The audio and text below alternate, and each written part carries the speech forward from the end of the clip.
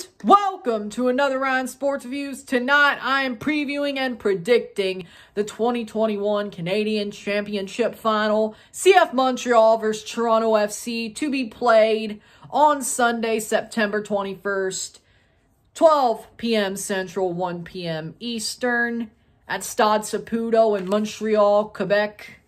Going to be a big match. Winner goes to the CONCACAF Champions League, of course, and wins the Voyageurs Cup, of course. Toronto and Montreal have gotten to this match in two separate ways, in two separate moods. One really cares, one did what they had to do, but if they really cared, they would have beat Halifax by a lot more and probably beat Montreal 2-0 or 1-0, 2-1. But they really didn't. You know who I'm talking about. But with that being said, we're going to talk about the news coming into this match, how the teams are coming into this match, the 11s for both sides, I have them predicted, and my prediction for this match, which is actually not so biased because I'm going to explain it. If I just said who was going to win, it'd be like, yeah, of course you would. But I think if I explain it, you'll be like, okay, it makes sense. It can make sense. But with that, so both teams, news going into this match. Montreal will not have players missing, any big players missing. Romel Kyoto is on his way back. He subbed in during the Orlando game, no problem there. They'll have probably all of their main players playing, I would say. Toronto FC, of course, couldn't get out of the international break with anything lucky. 2 injuries. Kamar Lawrence gets a concussion versus the U.S. in Jamaica during U.S. versus Jamaica. He gets a concussion taken off at halftime. Eric Zavaleta also gets taken off for injury in the El Salvador game, El Salvador-Panama game. Of course, he gets taken off. Of course, he gets hurt too, but honestly, I don't think they'll miss him. Bono's back in training, but I don't think he's starting, but we'll get into that. I think who started the DC game for Toronto will probably be starting with like 1 or 2 changes in this game. And Montreal will go with their best lineup, of course. But the teams going into this game, I would say Montreal is very disappointed in themselves. They are down on themselves. They're disappointed. Their form hasn't been great over the past month. Ever since the last 401 derby, their form hasn't been great. They blew a playoff spot, honestly. They couldn't get there. Lost to Orlando. Seba Hernandez with that big volley goal got Montreal knocked out or officially eliminated. They could have even still made it if they won against Orlando. But their form wasn't really good enough, and the teams that they beat, I think Toronto are better than. I think we're better than Houston. I think Toronto is a better team at this point right now on the current form they are than Houston. I'm not worried about that. And Toronto's form, ever since Perez got the job, and especially in the last 2 months, late September to now, has been pretty good. It's been pretty good for this season. It has.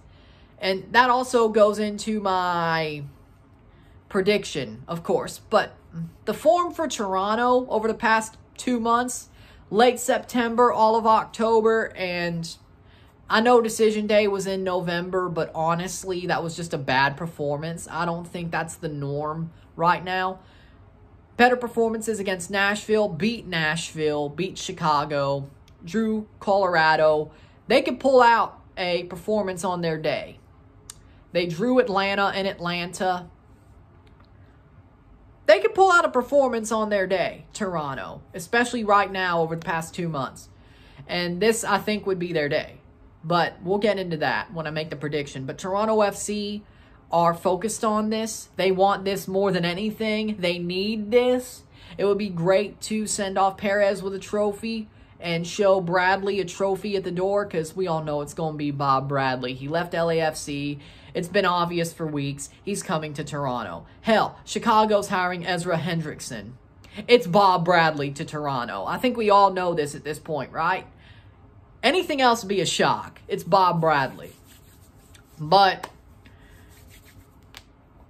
we'll see how that goes. But with that being said, Toronto is on a high. I think their morale is higher. I think their form is better over the past 2 months. Montreal has started to fall off at a really bad time. And also the Canadian Championship matches, Toronto has come in pretty well. They beat up York. They beat up Pacific except for a 10-minute stretch right at the end there. Toronto FC did their job against Pacific, pretty much dominant, as they should be, except for the last 10 minutes. Kind of like how Canada-Mexico went, you know. Late goal, got very nervy, but hey, they figured it out. They dominated Pacific mostly, though, a couple of weeks ago, November 3rd, so about, like, 15 days ago. Yeah, doing the math in my head. Montreal, on the other hand, had to wait till very late to beat Pacific FC. Not Pacific, Halifax Wanderers. Beat Halifax Wanderers. They did win 3-1, but it was the 2 late goals that did it. It wasn't the best, I should say. Wasn't the best at all. It was very late, and honestly, they were very spawny, but they got them. Overall, they did not outplay Halifax. And then the Forge game, Forge was better. If Forge would have scored in regular time, they would have won. But no, goes to penalties. And even though Forge practices penalties, Tristan Henry pulls a David De Gea and loses it for Forge. Breza scores on him. Henry didn't score his penalty. But Forge honestly outplayed Montreal. So Toronto's definitely got to this final as the stronger team in this competition and with better form over the past 2 months. So with that being said, I will predict the 11s, I will predict the match, and then we'll get out of this. It's about a 12-minute video. But for me, well, also the subs that'll probably be used. And of course, 3 Canadians in every 11. For CF Montreal in goal, Sebastian Breza, he's overtaken goal in the Canadian Championship and MLS, especially after James Panamis gave up that free kick on Josie Altidore. It's been Sebastian Breza. Williford Nancy trusts him more, and honestly, I don't blame him. They're both okay. They're both good goalkeepers, but Breza didn't make a mistake, so you're going to go with him in the Cup final.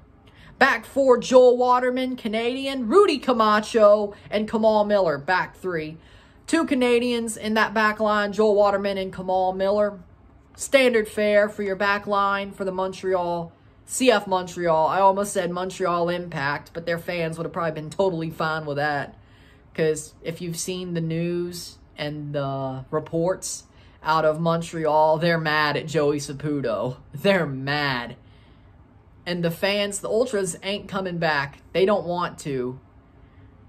They ain't going to be at this match, and next year, we don't think they'll be there either because they wanted the rebrand to be rebacked or pulled back. Not rebacked. Rolled back, whatever. Rolled back. That was a bad choice of words. Midfield, Zachary Broguillard, Canadian. Victor Wanyama, Samuel Piette, Canadian. Matthew Choinier, Canadian. That's already 5 Canadians. Yeah, 5 Canadians. Sebastian Breza, I think he's Italian, yeah. Wouldn't shock me if he was Canadian, but he's either one. I think Breza was on loan from Bologna, so Italian. But that's your midfield 4. Again, same standard fare. Attacking 2, Matko Miljevic and Jordi Mihalovic. And striker Romel Kyoto. He's back, he's ready, and they're going to play him in a cup final because, of course, he'll score off the angle. And then your 5 subs they'll use: Sanusi Ibrahim, Ahmed Hamdi, Emmanuel Maciel, Mustafa Kisa, and Bjorn Janssen. Of course, you're probably going to see them. They'll definitely use their 5 substitutions. Now, Toronto FC's 11 in goal, Quentin Westberg. You better start him in a cup final, especially one that could easily go to penalties. Don't start Bono, please. That's just throwing it away. I think Perez would stick with Westberg, though, as he has late on in the season. I think he knows. So, we'll see how that goes. Back 4, Richie Laryea, Chris Mavinga, Julian Dunn. Going with Julian Dunn because Kamar Lawrence is hurt. I do not want to see Omar Gonzalez play and Eric Zavaleta's hurt. I think Julian Dunn's the best out of the four. At this point, if you want to win a trophy, I'd rather go with Julian Dunn than somebody I know is going to ship a goal, especially after 90, a penalty shootout. If that's at best luck and we have a problem with drawing matches, I'd rather play Julian Dunn. He was pretty damn good against Atlanta, and Montreal's not as good as Atlanta. Play Julian Dunn, please. By the way, that's 2 Canadians. Justin Morrow plays at right back because, again, no Kamar Lawrence. I was about to say Jaquil Marshall-Ruddy should start there, but it's a cup final. Try that next year in preseason. But Justin Morrow, he wasn't so bad against DC. I think he could do it. I think he wants one more big game. He already had his send-off, but I think he wants the final. I think he would play in the final and give it his all. It's his last game ever. Give it to him, honestly. Midfield 3, Michael Bradley, Noble Okello, and Jonathan Osorio. That's 4 Canadians. Of course, I think Noble Okello should be playing. Mark Delgado wasn't even in the team for the game against DC. Omar was taken out before the DC game. That's why it was Kamar and Mavinga. So Omar's hurt. At least he was. I don't know if he will be, but honestly, don't want him starting.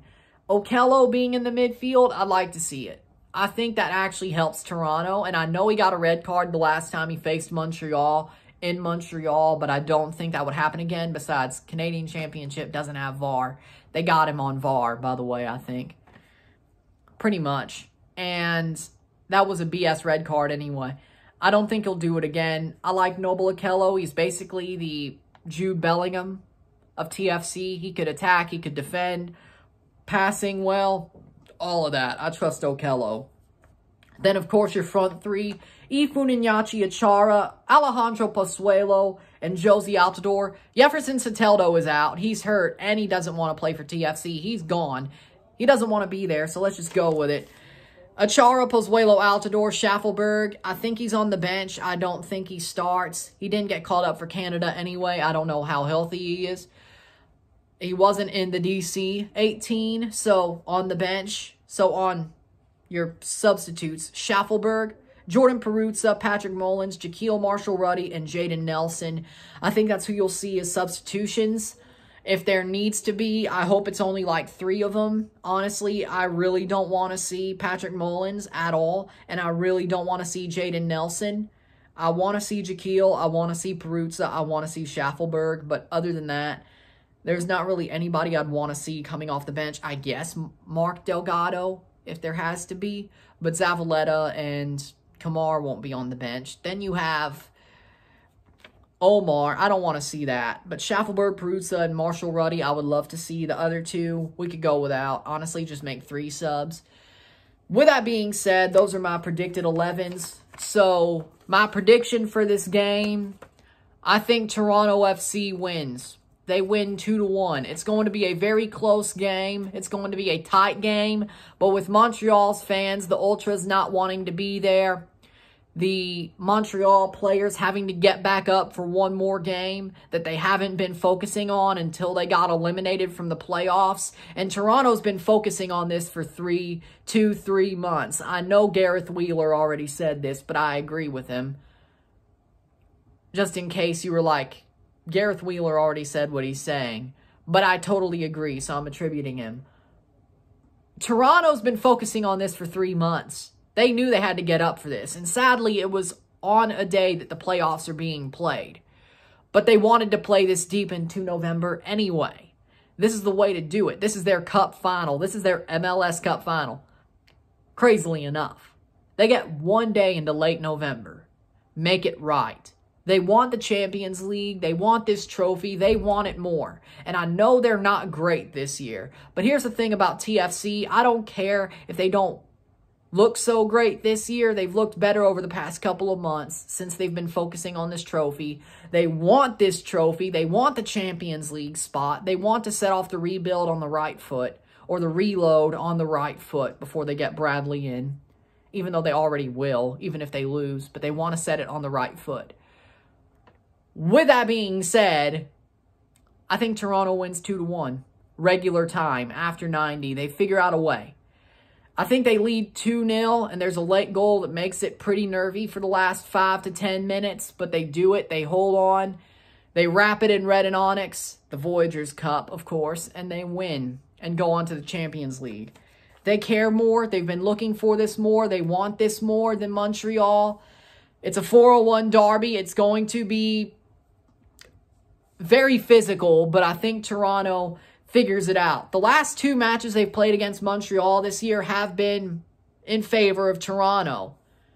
Whether it was the home 401 derby or even the 401 derby in Montreal, they were still the better team, even though they got beat pretty handily and they were down a man. Helps they were down a man. I think they played better overall in Montreal, and they played better in Toronto a couple of months ago. Or over a month ago? It's been a while, honestly. These international breaks are screwing me up in the head. But with that being said, Toronto FC, I think they win. I think Toronto FC wins 2-1. That's my prediction. They want this more. They're going to get it. So with that, if you like this video, like it, share, subscribe. You know what it is. Tell all your friends. Check out my Patreon, $5, $10, or $20 a month. Anything's appreciated. Help support the channel. Be awesome if you do. Also support by liking, sharing, commenting, subscribing, hitting that big red bell notification, super chats in the live streams, liking, putting this in playlists, sharing this with your friends and family, all that great stuff. Tomorrow, I have my MLS Cup playoff predictions video, predicting the whole thing from first round to final. All that. I hope you enjoy that. It's going to be a great video. I'm Ryan and I'm out. Peace. This match is going to be a good one on Sunday, but we still got a couple of things to get to before we get to that. Peace. See you soon.